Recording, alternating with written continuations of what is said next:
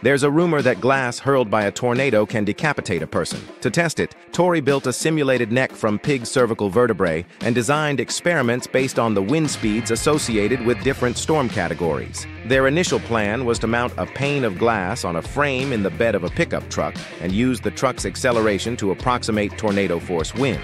Because the pickup couldn't reach true tornado speeds, they calculated that, by changing the glass's mass, hitting 80 miles per hour would mimic the effect of a Category 2 tornado. They put the fake neck by the roadside and drove the truck at 80 miles per hour. The moment the glass struck the neck, it cleanly sliced through. The cut was quick and precise, a result they traced back to the glass's thickness, combined with the vehicle's high kinetic energy, which skewed the test. To get closer to real-world conditions, they ran a second test using smaller glass pieces and built a launcher. 2 motor-driven wheels spinning at high speed to fling shards at tornado-like velocities. When they fired the launcher, a shard hit the target at about 70 miles per hour and split the neck in 2 instantly. They repeated the test with ordinary window glass from the market and saw the same outcome. Based on wind speeds typical of EF4 to EF5 tornadoes, if a piece of glass is blown free and strikes someone, it really could sever a human neck. The takeaway: don't stay outside during a tornado. Find a safe shelter. The rumor was confirmed.